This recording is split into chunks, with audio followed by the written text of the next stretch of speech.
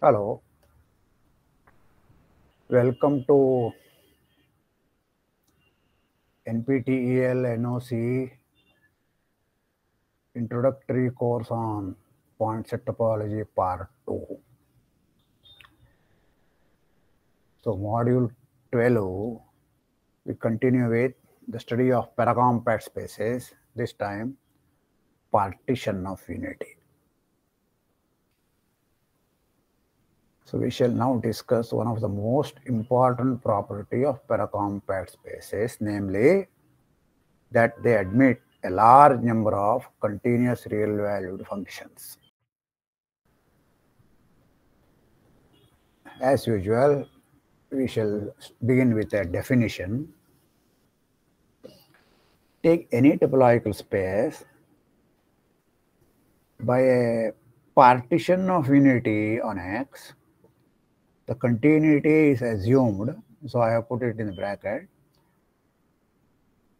Partition of unity on X, we mean a family of functions indexed by I. Okay, all these functions are defined in the whole of X to the closed interval 0, 1.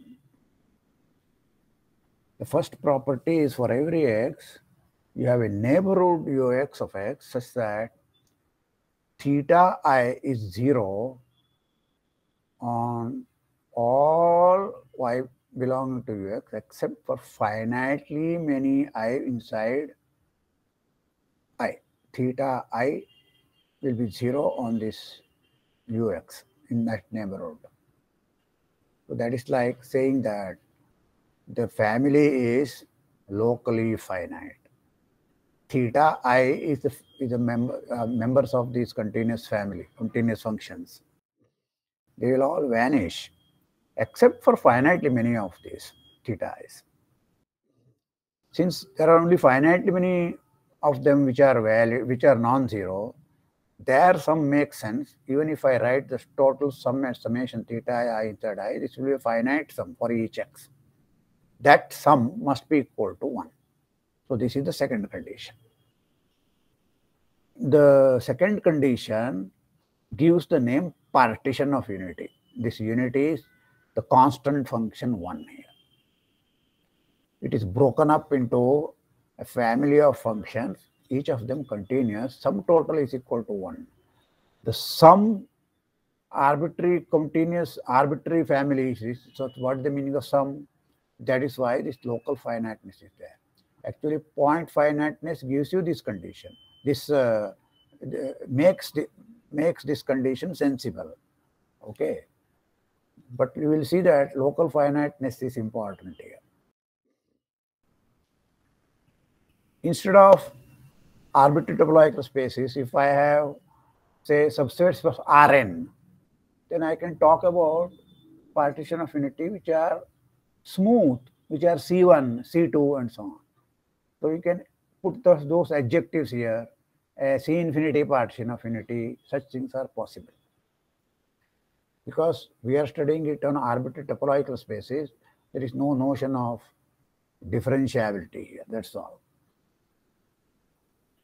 The condition 1, we may refer to theta as locally finite. Condition 1 is the same as saying that family theta I inverse of open 0, closed 1. Take this inverse image. These things are open subsets of X. That family is locally finite, is the same thing as condition 1. It follows that at any given point, the LHS of the second sum here, this sum here, is a finite sum and hence makes sense. So condition 2 ensures that sum total is equal to 1, means this open cover, this open family must be a cover for X. Okay, every X must belong to something. If it's not in any of them, then sum total would have been 0. So that is why it's a cover. Given any open cover Uj of X, we say that the family theta, this theta, okay, is subordinate to uj if these open subsets, okay, take this family, this must be a refinement of this family. See, this family is indexed by j, this is indexed by I, okay. So indexing sets are different. It can be different, it can be same. So what is the meaning of refinement? For each member here, there is a member here. So that association itself will give you a function on the indexing set. We are not writing all that. Okay. When it is crucial, you may have to write down those things also, the refinement functions and so on. So here is a theorem. Take a paracompact Hausdorff or regular space and uj be an open cover for X. Then there exists a partition of unity on X which is subordinate to uj. Subordinate to uj, I recall that theta I is a partition, its support will be contained in one of the uj's. Theta I inverse of open 0, closed 1, okay. Actually, you will see that its closure itself is a refinement. Okay, the key to this theorem is the following lemma. So this is where we are going to use John's lemma also later on. So first of all, the definition is a family of subsets of X is said to be a point finite if each point of X belongs to at most finitely many members of U. So this is what I have already told last time, but we repeat it here because it is necessary. Okay, a locally finite family will be automatically point finite. But here is a definition which is now needed for us to proceed. Namely, this is a new definition. Take U an open cover for X. A refinement V of U is called a shrink of U if V bar, that is a refinement of U. Okay, automatically it will be a closed refinement. Okay, so this is what we would like to have, not just an arbitrary refinement. So such a thing is called a shrink if the closures of each V inside V bar is a refinement of U. If V is contained inside U for each one, that's an ordinary refinement. This time we want the closures of this one for each member here must be contained in some member in U. So that is called a shrink. Okay. Shrinking lemma is something about just a normal space. Here we don't bring paracompactness. The paracompact Hausdorff spaces are normal, so some kind of normality is built in there inside paracompactness. You put Hausdorffness, it comes out. Okay, so though there are possibilities of proving a result without the shrinking lemma, but we will go through this one so that the shrinking property corresponding to normality is brought out separately. Okay, so that is the whole idea of putting this one. So let's take a normal space, U be a point finite cover. For each U belonging to U, there exists open set U FU such that FU bar contained inside U and the family FU, U inside U is a cover for X.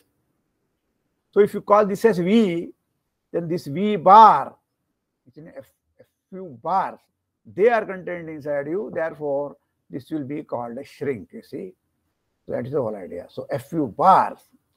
So this is a shrink for that one. Okay, the family FU is a cover because in the definition of shrink, we are not putting this, it must be cover. Okay, So this shrinking lemma tells you that there is a cover which is a shrink of the given family. Indexing will be the same here. For each u, you have an fu. That fu comes back to you. In fact, fu bar is inside. Okay, the statement must be clear here. But the proof depends upon using John's lemma. So how do we use John's lemma? We start with a family gamma of pairs V, curly V, comma G, where V is a subfamily of U and G is a function from V to open subsets inside X. This is tau. Tau is a topology on X. Okay, this is a function now. For each member here, you will get an open subset here with the property that the closures of G of U are contained inside U. For all U inside this subfamily V. The second thing is all those GU where U is inside V and all those U which are not inside V, they cover the whole of X. Okay. See, if all U, if V is the whole of U, then this would be a total shrink. Since it is not total, we have a word here, partial shrink. Okay, this part is such that GU bar is contained inside U, but we insist upon the rest of them, together with the rest of them, it covers X. So such things are called partial shrinks. So what we are looking at is, we don't want anything left here. We want the entire function should be defined on the whole of curly U here instead of some subspace V. Okay, so that is the statement of the lemma. Okay, so how do we prove it? With this family gamma, we put a partial order. Take V, F and W, G. This is less than or equal to that one. We are going to define this relation. If and only if the family is a subfamily of this and the function is a restriction of the function. V is contained inside W and G restricted to V is F. Why this family is non-empty? The answer is, using normality, we can see that each singleton U for U belonging to U can be taken as a domain for a partial shrink. U and rest of the members of U, they cover, right? So if you take the union of all V not equal to U, that is one open set, U is another open set. These two together, they cover the whole of it. Their complements will be disjoint closed sets. With normality, you can take a slightly open subsets containing inside the closure of all these open sets, union of all these open sets, that will be contained inside this U and so on. So you get a partial cover. Okay, so this is the easy part. Okay, now if you have a chain inside gamma, chain means what? A totally ordered subset indexed by some family V alpha, G alpha. Each of them is a partial cover. Remember, they are members of gamma. So it's a chain. I must show that the chain has an upper bound inside gamma. So for that, I take W as union of all these V alphas. That will be a subfamily of U. That is fine. But now we want a function W. So W to tau define F restricted to V alpha to be G alpha, because this is a total order set. It's a chain. If alpha and beta are given, either alpha is less than beta or beta is less than alpha. That is the meaning of total order, right? Once that is the case, G of V alpha will be equal to F of beta. This beta is contained in that alpha.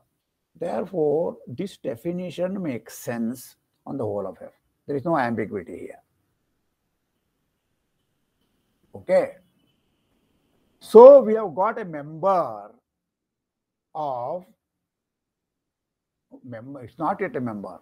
We have got a family, subfamily of V and a function. We have to just verify that it is a shrink, a partial shrink, and then it will be a member. Automatically this will be the upper bound, because see, by definition all V alphas are contained inside W, and when you restrict this capital F to any V alpha, it will be just the corresponding G alpha. Okay, so we have to show that this is a member of this family gamma. For that you have to show that it is a partial string. Okay, so property 1 is verified easily. GU bar is contained by very definition here, because they are all G alphas. To see 2 is the important thing. Okay, how do you see the part 2? Namely, why all GU, U inside W now, and those which are not in W cover the whole of X. Okay. So to see, we need to use the point finiteness of U. I have no other way to prove this one. Take X belonging to X, okay, belongs to only finitely many of U1, U2, UN, because the point finite, right? Some U1, U2, UN. Let's take finitely many of them. All right, we'll call them U1, U2, UN. If UIs are not in W, okay, one of the UI is not in W, it will be in this part. Therefore, X is there, no problem. It is this part which gives you problem, because you have shrunk these things, you have made smaller. So X may be left out. So you have to worry about that part. So the problem is, if one of the UIs are not inside W, you are happy. So on the other hand, suppose if UIs are all inside W for all the U1, U2, UN, then it follows that there is a alpha 1, alpha 2, alpha n, and so on, to which these UIs will belong to V alpha 1, etc. Right? Therefore, you can take the maximum of these alphas, so there will be one single V alpha to which all of them will belong to. Okay? So this is where this is a chain is used. By the property 2 applied to this alpha, it will follow that X must be in G alpha V for some V inside V alpha, because it is not in the other part. That's all. So all that I want to show is that X is covered by these W, G of members of U alphas, or here. So now it is not here, so we have shown that it is in this part.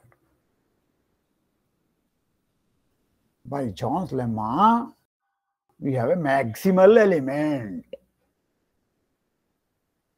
Remember, this itself may not be maximal element. This is an upper bound for the chain. There's a maximal element. We don't know what is that maximal element, but that is good enough for us. Okay. So we shall denote it by U prime F. Remember, U prime is a family of U. F is a shrink function.